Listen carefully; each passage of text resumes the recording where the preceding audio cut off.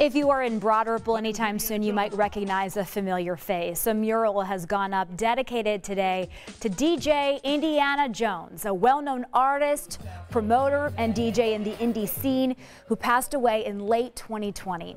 And as 13 News reporter Emily Longnicker shows us, this mural is a full circle kind of moment for Jones's family and friends in the spot where Jones got his start.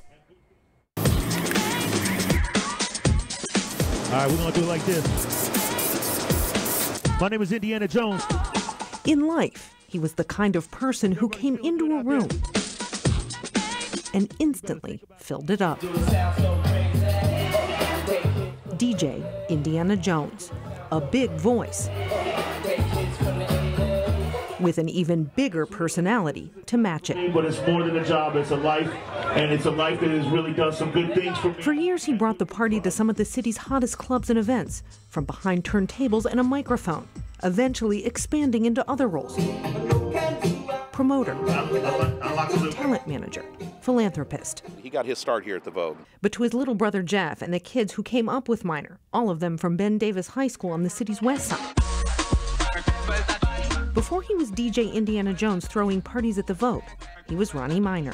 He was DJ Indiana Jones, but what he was a proprietor and a cultural motivator.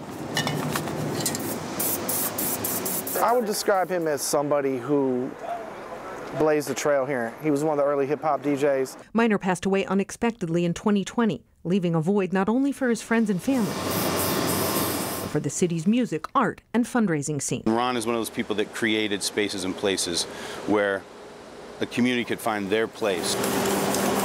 Now mural artist and Minor's friend Dan Thompson is helping give Minor his place, right on this wall outside the Vogue in Broad Ripple, the very place where Minor and his friends all came of age. To paint him on the Vogue is something I never, ever thought I'd be able to do, and it just feels exactly perfect. The West Siders over here painting the Vogue. To see this happen in such an iconic place, for such an iconic person. Ron was the ultimate networker. I've never known anyone who could connect with people like he did. And even though he's gone, Minor will continue to connect through a mural that's a metaphor for all that he was to anyone who knew him. Vibrant. These colors represent him. Authentic. I know he's Ronnie. Yeah, he's Ronnie, you know? Larger than life. He had this ability to make everything feel like it was more powerful. We're lucky to have him. He was a real gem for our city.